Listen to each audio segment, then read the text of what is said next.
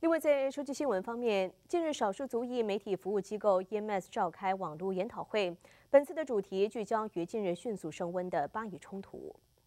随着以色列与哈马斯的冲突迅速升温，国际间对于这场争端可能导致的更广泛的区域战争表示深深的担忧。同时，这场危机对于近年来已经受到种族偏见影响的美国社会将产生何种影响，也成为外界热切讨论的话题。在众多社交媒体上，越来越多的关于这场冲突的图像被曝光，其中许多内容意在激起民众的愤怒，并试图将这场冲突的责任推向其中一方。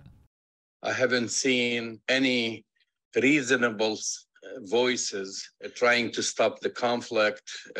Unfortunately, the United States and this administration, they have given the green light to Israel to keep bombing Gaza. There are some calls for negotiations and so forth, but I've spent the past basically 18 hours glued to the web and monitoring the media in the Middle East, and the onslaught is ongoing.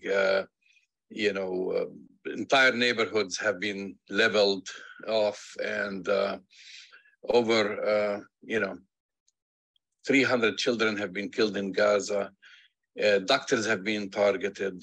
Six reporters, journalists have been killed. So this conflict could drag other players.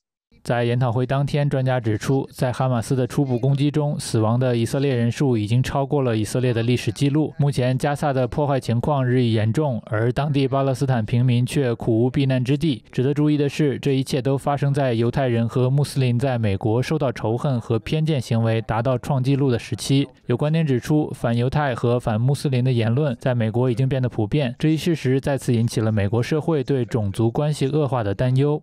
It's not enough just to say yes on both sides. It is imperative that we center Palestinian voices on their experience, go to organizations like IMEU that does that, and that if only our media would speak as clearly about the violence towards Palestinians that happens every single day, that we wake up and see about settler violence, and you don't hear it being called terrorism. In fact, that's what it is.